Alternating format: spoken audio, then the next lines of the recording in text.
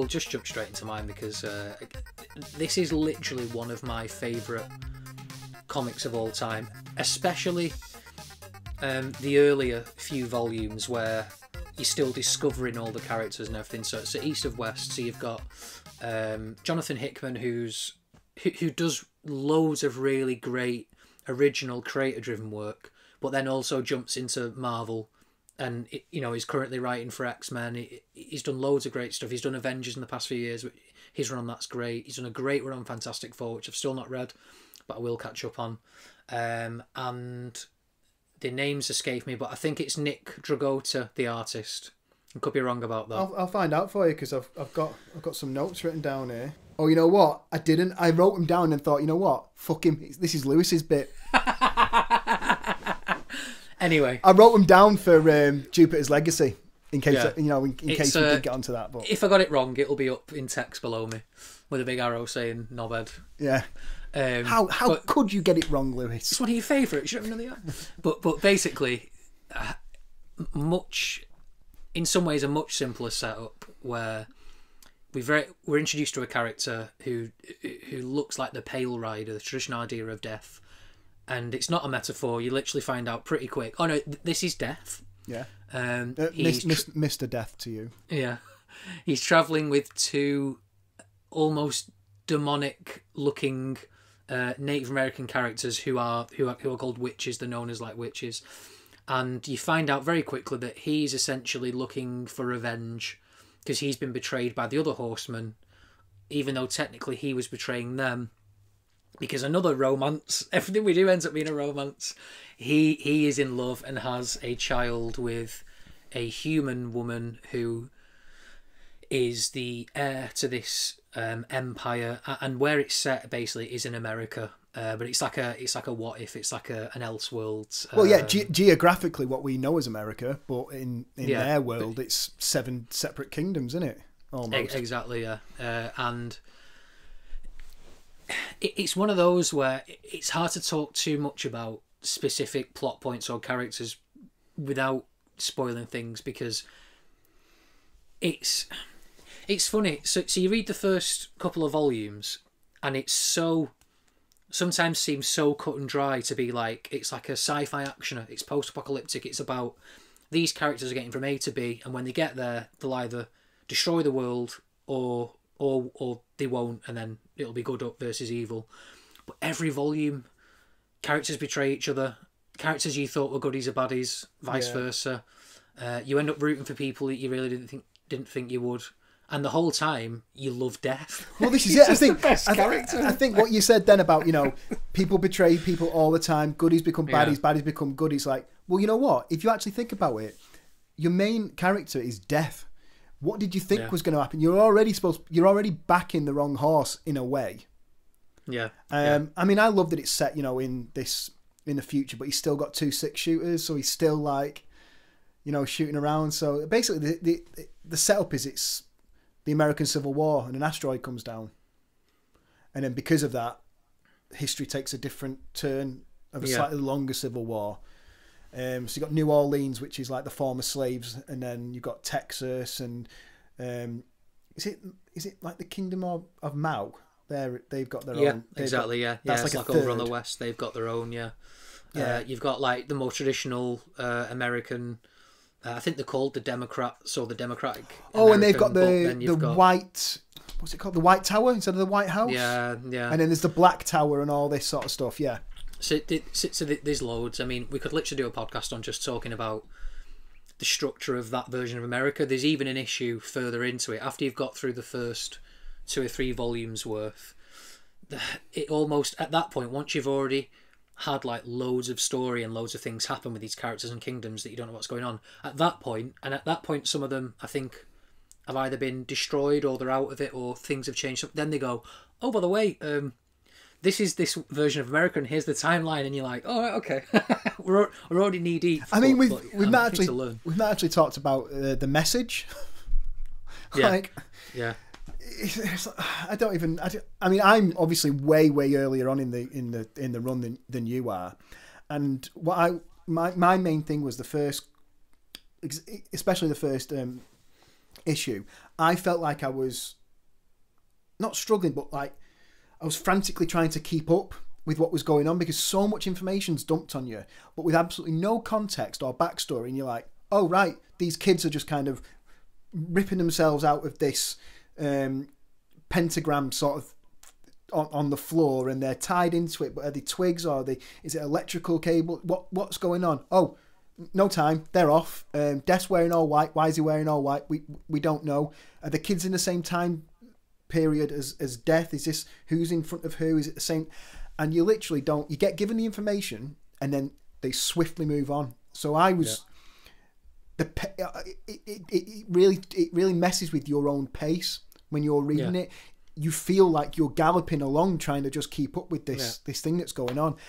But then when you start getting a tiny little bit of like context, or I was reading it going, this is one of the greatest gifts that I've ever been given, when knowing that you'd given me this thing. It's like, it's so good. Yeah, exactly. I mean, the character design, both visually and in terms of written, the story is great. That's one of the hallmarks of Jonathan Hickman. Some people don't always like it, but I do. That he'll set up events. He'll introduce you to an event or a character or a concept, because he even does it within the context of like the Avengers and X-Men, where something will be happening and you're like, hang on, I thought that, and it's like, moving on, here's the next thing. It will get explained or it will pay off, but he's trusting that the audience will, if they want to, they'll invest the time to get there. Yeah. And it's worth it for anything of his. Is the message as big and as important in the context of their world as it feels like it is? It is and it isn't. So it changes, and that's what's great about it. So it's even the way the book is structured in terms of chapters starting and ending with like text on a page and things. With the triangles and... It feels very biblical, and it also feels very satanic, and it has some of those plays with that Christian iconography ideas, and yeah, exactly, and then it plays into that, and then at some points it becomes really sciencey and very much it's all about cause and effects, and it's all about like time, and it's all about physical realities and dimensions, and then sometimes it's just straight back to no, here's a prophecy, and actually everything that's happening as the story goes on, there's already a verse for that.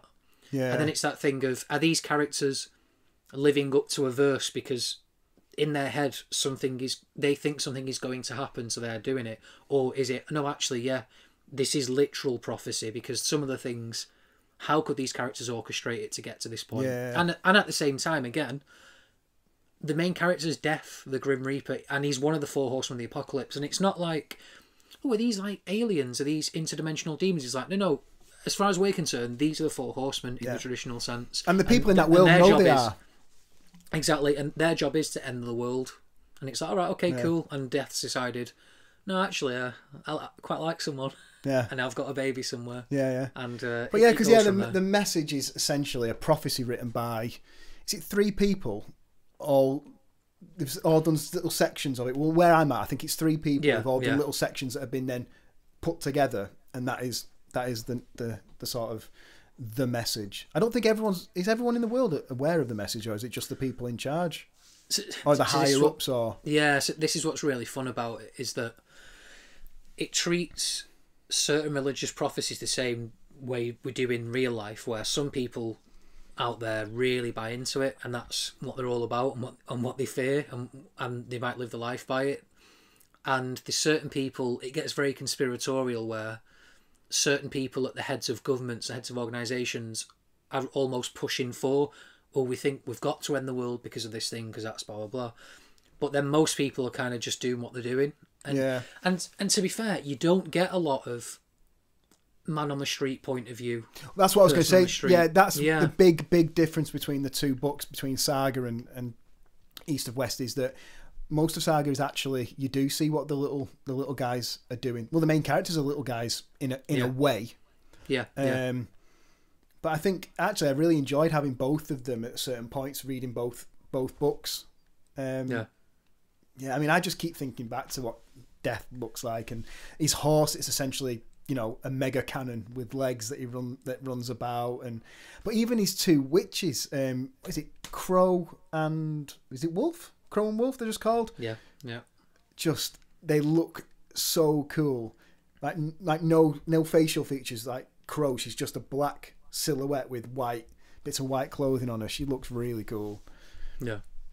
And it's great, and it's also got moments again a bit like Saga where there'll be nudity or like ultra violence, but it's so gorgeous the way it's drawn. I think for me it takes me out of it a little bit less because I read a lot of weird titles like that, but again it's another one where it's like this isn't your average X-Men book or Superman book, and that's not a bad thing on either way, but it's definitely more mature themes. Only having book one, because there's the not the compendium, but they've got a year one, haven't they, which is a combination of it's like Year of the Apocalypse, book 1, book 2, book 3. I don't know if 3's out yet. I'm not I think they've all been out and then gone into. So this is what happens with Jonathan Hickman books. They sell out really fast. I can't say why. Yeah. So if you can get your hands on them, kids, get your hands on them. Well, you can, but yeah. So I've got the 10 volumes as just standard trade paperback. They do seem like they're more accessible to get a hold of, actually, than at the moment, anyway. Yeah, there tends to be a lot more of those. What's good about the Apocalypse books, it looks like, is that they're oversized. So they're a bit bigger printing. So, I mean, artwork like that, the bigger the better. Let's make it happen. Yeah, definitely. So at some point, I'll probably try and get my hands on them as well. I think I sent you just a message of a photograph of one of the pages, just like, how good does this look? Yeah. And it's almost like quite tattoo worthy. Yeah, it was almost very. Actually, I might just pop that up on the pod as well now for people to see. It's almost. Don't put it there. It's a picture of me holding me. I might not put the image up now. I might just put an extra image of you. Just. But yeah, the image has got it's got elements of like old school sort of almost spaghetti western or black and white American Western TV show imagery of like the shot through the opponent's legs on a standoff, and it's just but again it's just beautiful. Even think little things in the background, how they've drawn the rock work and stuff. It's just very, very visually appealing. Yeah, definitely. And a similar thing it has with Saga it is, as you mentioned at the start, is the pace. Again, it's a Jonathan Hickman hallmark, is that a lot of the time you are almost things are happening so fast, and then he's not afraid to then, for a couple issues, it's very slow, or exposition dump. This issue is literally a series of maps and timelines and graphs, and all it is boom, start of the Civil War, middle of the Civil War, end of Civil War. Yeah. And it's just that, and it's just and it's like, yeah, great. I mean, it's funny though, isn't it? Because obviously you are, as a reader, in charge of your own pace, and yet you still manage to get roped into it, and you're going down, this rabbit pace. hole. You know what? I was fighting so hard not to say it, and the only thing that was going through my head was rabbit hole. Just say rabbit hole. It's rabbit, Charlie. It's definitely the rabbit hole. Just say it. And I was like, no, I'm not going to say it. Do you know what it is for me as well? I think it's the rabbit hole. I thought so. It's the rabbit hole, but also a well-written comic book like this, with that type of pacing, it feels more like reading a script. And I think this is another thing where, in my mind, my wires get crossed, and I think this is so cinematic. It's like, no, it's just great storytelling. Yeah. But it reminds me specifically of, I recently read Max Landis self-published a short theatre screenplay called Polybius, and it's about, I could be butchering the pronunciation, I apologise. It's probably to hand somewhere, so I could even just show it. I think you'll find it's Balabius, but it's basically like a very short. Here we go. It's not long. It's a play. It's a screenplay, literally, for a play, script, whatever. And the way he talks and the way he writes, it's very clear he has that fast pace. And the way I read in that, I literally started in bed one night thinking, I'll read a few pages and see if I get into it. and I stayed up for about 2 or 3 hours just read it from front to back. And these kind of comics have that thing where you think 20 minutes while I get in bed, and you're up for a couple hours reading, because it's just so. It gives you just enough to what I need to know what's next. I need to know what the next thing is. Yeah, I know. I love that thought. There's not that thought. That feeling when you've invested in something.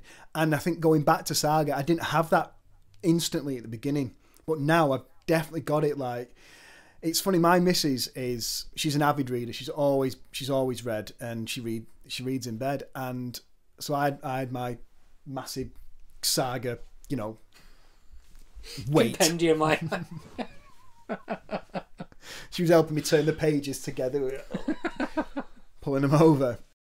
I was reading Saga, and before I knew it, it was 3 o'clock in the morning. Yeah. And it's like, that whole reading to go to sleep. Yeah. Reading to stay awake. Like, it was. We're just wild. We're just a couple of wild guys, lads. I was up all night reading this play, thinking, do you know what? Get a couple of friends together. We could actually put this on. In fact, Max even says in the back, I'd love to see if you go out there and make this. Like, lads. Yeah. Yeah. It's just a rock and roll lifestyle we're leading, Lou. What can you say? Just the way we roll here. I've not got to. I said it's one of my favourite comics of all time, but I don't have tons to say about East of West. It is very much a read it and experience it, and like the best, I guess, series or franchises, there's certain volumes or certain periods of the story where it feels like you're just reading or watching an action film. It's just very much about, there's a battle, it's exciting, stuff's going on.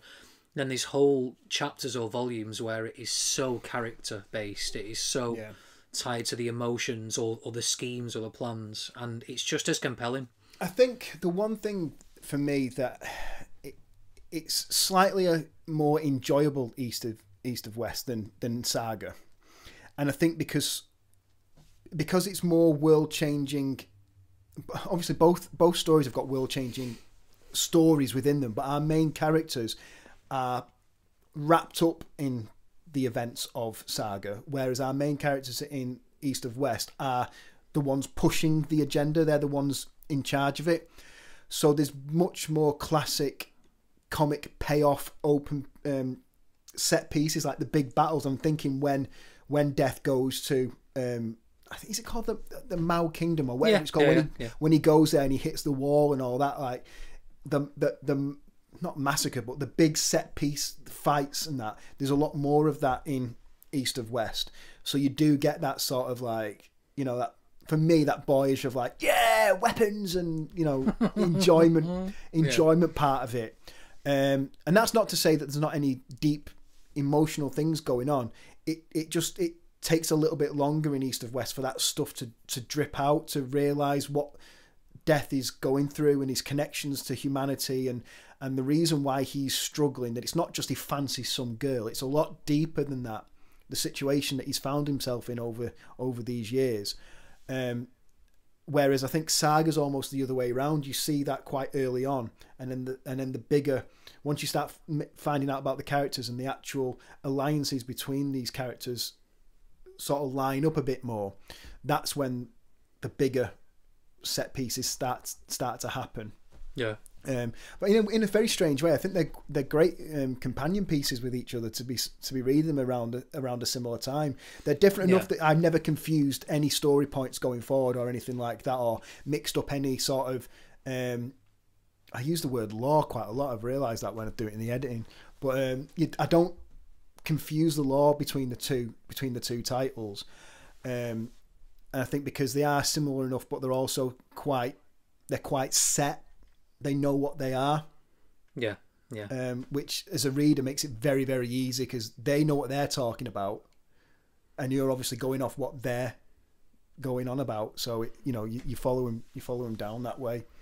Yeah, I definitely agree with that. I think basically great double bill or great companion pieces to each other, like spiritual sequels or spiritual, buddies. sort of match.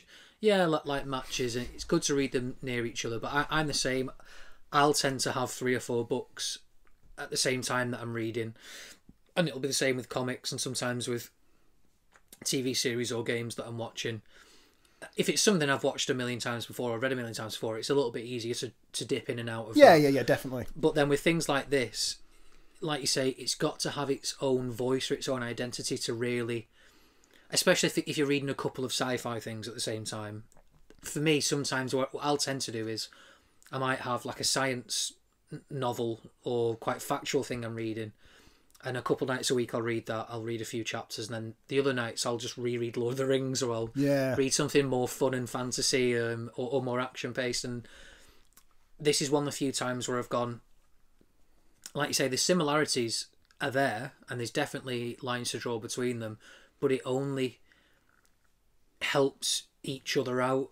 Yeah, it's funny because the differences and the different ways to tell that kind of story. Yeah, I wouldn't have picked them to read at the same time. It's just a happy coincidence.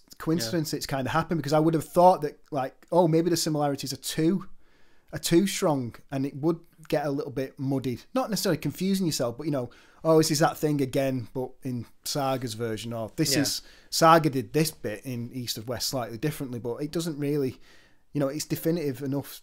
Yeah. Between the two titles that it's really quite enjoyable, and to have them both there. Yeah, definitely. I think to sum up, because we've spent a lot of time talking about, like, we're really cool, we picked the Image comics, but I thought we'd quickly mention a few either storylines or characters from the more obvious picks that we like, and that we think if people haven't already, maybe go and give them a read.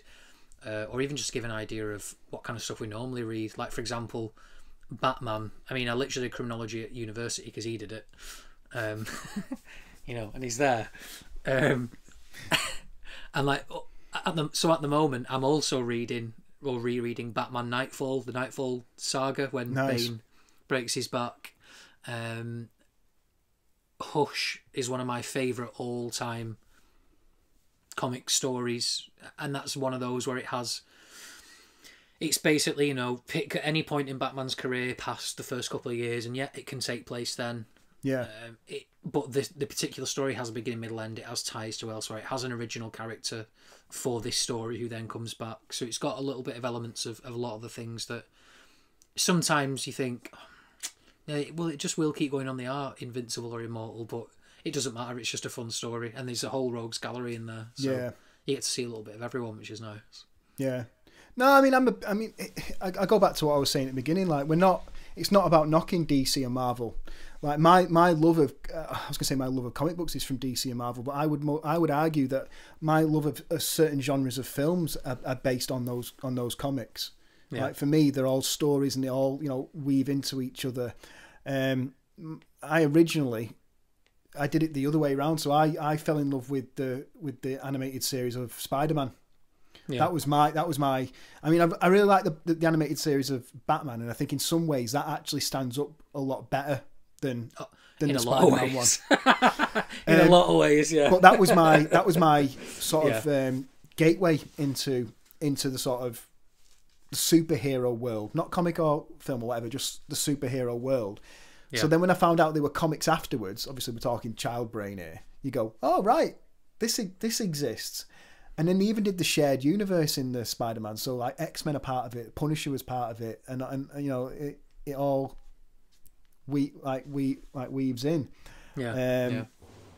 So I think for me, Spider-Man will always be my main hero, regardless of what happens with him. Do you know what's funny with Spider-Man for me is he's like the obvious, like, if you want to get into comic books, that's a really good one to start with, because he's relatable. He starts out a bit nerdy, and then he could become a jock or become cool, but actually no, he's still who he is at heart and all that, and it's science. He uses his brain, not just his super strength.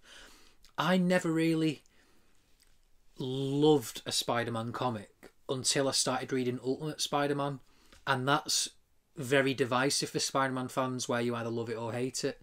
And for me, I really enjoyed it, and I think maybe it goes back to we're talking about at the start about jumping on points. I felt like there wasn't tons of lore of Spider-Man that I had to learn.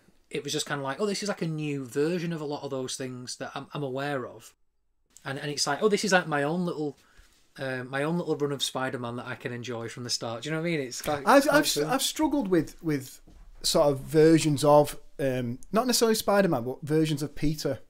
Yeah. So versions of Peter Parker where I think they've made him way too nerdy and way too geeky.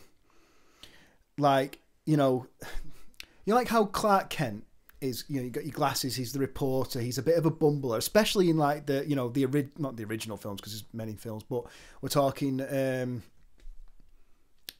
Christopher Reeves. Yeah.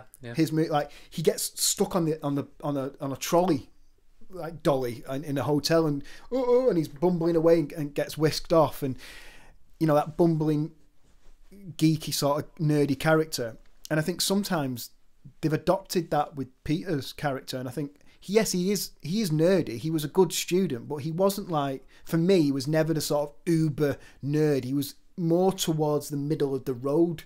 Yeah. In a school, kind of went unnoticed a lot. Yeah, if he ended up in the crosshairs of the school bully, then he would get it. But it wasn't like the bully was only ever after Peter in a way. So maybe that was just the version that I saw, and that's the one that I sort of I identify with. Yeah. And I like the fact that it wasn't about the massive juxtaposition between a hero and a complete loser, and that's the journey between those two sides is what makes the character. It was almost like no, he's just a regular dude, like, who anyone could do this essentially. And that's what I really liked about the Peter Parker character. I think as well with Spider-Man, like the very original design for Peter Parker and the way he was first written, when you look at it, it is very uber nerd. But then when you listen to Stan Lee talk about Peter Parker, and when you read still very early Spider-Man, but when he was a little bit older, he might have been that in the high school years, but he was very much just the everyman after that, despite how smart he was, and it's a bit more relatable. Think about the cartoon, the animated one in the 90s. Like, he is, he's good looking, he's tall. I mean, he has a lot of girlfriends in it. Like, this guy is not your sort of geek, the geek that TV portrays like a geek, should be. Yeah, and I think that it's almost really difficult, if you really enjoy a certain version, to ever get rid of that version of it. Yeah. To allow for something else. But I've always been massively informed with my, like, the big two comic book producers by the animated versions that I first fell in love with as a kid. Yeah. Well, that's, funnily enough, some of the first comics. One of the first comics I ever read, or at least remember consciously reading and really getting it, was animated series. So the Harley Quinn origin, the Mad Love book, I still have. From when I was very young, a family friend got me the variant cover of the Mad Love story. Okay. And I've still got it to this day. If it was in mint condition, it'd be worth quite a bit of money. Sadly, it's a little bit boxed up, but I like that. It's got character. I've literally had that since I was probably 3 or 4 years old. Oh, nice. So that shows where it comes from. But this was my first introduction to comic book and superhero lore, universe, whatever. And it's funny how it's the comic spin-off of the cartoon spin-off of one of the biggest comics ever was the thing that got me into it. Harley Quinn is one of the only... She's lauded, isn't she, as one of the only characters who was created on the TV show and was so good that she got rolled into the comics rather than the other way around. Yeah. And I know it's not even one of those, did you know? It's pretty well known now, but I still really like that fact that it gives so much validity and so much... I don't know, the writing of the cartoon was so good that it actually went back the other way. Yeah, it does with other characters as well, because like Mr. Freeze, for example, the way Mr. Freeze is portrayed in that series, that's what everyone thinks of as Mr. Freeze, but it wasn't that before that. It was the Arnold Schwarzenegger, like, very cheesy, over the top, very... Yeah. And in this, they got a really traditional old Hollywood actor to really give some emotion and pathos for the character. Yeah. And it becomes this tragic... but the art deco styling of the drawing of the series just really lends itself to it, doesn't it? Like, because he's got the round glasses on, hasn't he? And it's soulless, and the sadness that's in his in his character really comes across like really easily in it. Yeah, it's great. Have you got any Spider-Man like stories or periods that you'd recommend for people to jump in on if they've not? Because I mean, there's loads out there. Yeah, I mean, it'd be difficult. I mean, I really like the whole like Clone Saga with like Ben Reilly and really? Kane You and like all that saga? Yeah, I really liked You're it. the guy. Yeah, it's just me. I think what I really liked about it is that it let Peter be Peter without Spider-Man for a little bit, and someone else got to take on the mantle of it, and like having a different version. Like I thought the Scarlet Spider-Man looked really cool. Fair enough. Yeah. He had like a little, no sleeve denim jacket sort of thing on, and I thought he was really cool. Plus, when Ben Reilly becomes Ben Reilly or goes off as Ben Reilly, he has blonde hair. So I was like, wait a second, my hair's darkened now. But when I was a kid, I was like, wait a minute, Spider-Man, even though he's Ben Reilly, he's now got. I could be Spider-Man. I mean. Yeah, but I think it strengthened those connections to that world that they were in. Yeah, that I really liked. But yeah, I do like all that Clone Saga and all that. And in a way, it did, if I remember correctly, it did come into the cartoon as well in a different way, like a watered down, not even necessarily a watered down version, a shorter, condensed, more palatable version of it for the cartoon.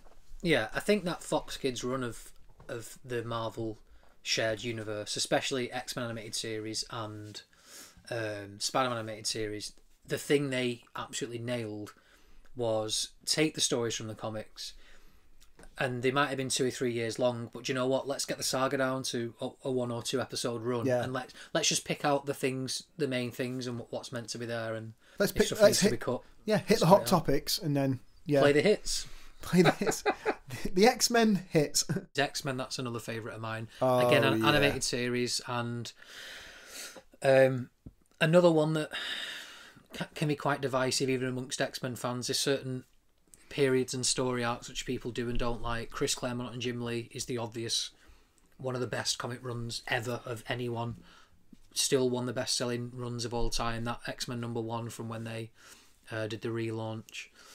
Jonathan Hickman's run at the moment. For me though, one, if you're gonna read an X-Men book, after doing a little bit of reading around it, read Joss Whedon's Astonishing X-Men run. He's 2 years on there. Joss Whedon, and I think it's John Cassaday who does the artwork. Just phenomenal. And again, cinematic. Is that the one? Is that the run that was done into the motion comic? Yeah, motion comic. Nights, yeah. Yeah, I've got up there somewhere. That is really good. It's that's. I would actually say if anyone wants to start getting into comics, maybe watch that first. It's a good little sort of bridge into that world. Yeah. But yeah, I think it comes down to, if you want to get into comics, just get something that you're already interested in. If you read something that doesn't make sense, go on the internet, just Google a bit of stuff, like, find out those little bits, and then carry on going, like, or just wait a month. They'll do a reboot of it somehow, and then they'll bring everything else back into it. The multiverse doesn't exist anymore. Really? Oh no, it exists again now. Right? Okay, cool. Yeah. There'll be a time and a place for you. Maybe we'll do a separate video where we literally go, how to read a comic, how to get into comic books, and we'll just do it. We'll do a whole thing. Yeah, I think we'll call it a day there. Pretty happy with that. I'm pretty happy. I'm always happy. It's fine. It's fine. Bye. No, we forgot the catchphrase. No, leave this in.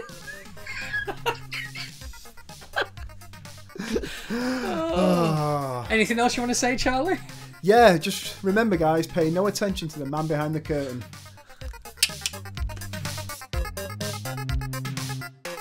A big howdy and a big thank you to everybody who has watched or listened. If you enjoy our podcast, please hit follow, like and subscribe, whatever platform you're on. Rate us and review us, turn on notifications for our next episode, and you'll be really helping us to grow and keep building a great community. You can get in touch with us on all the socials via @DRHPod, or for us individually, it's Lewis Alex Ryan and _Charlie Fallows.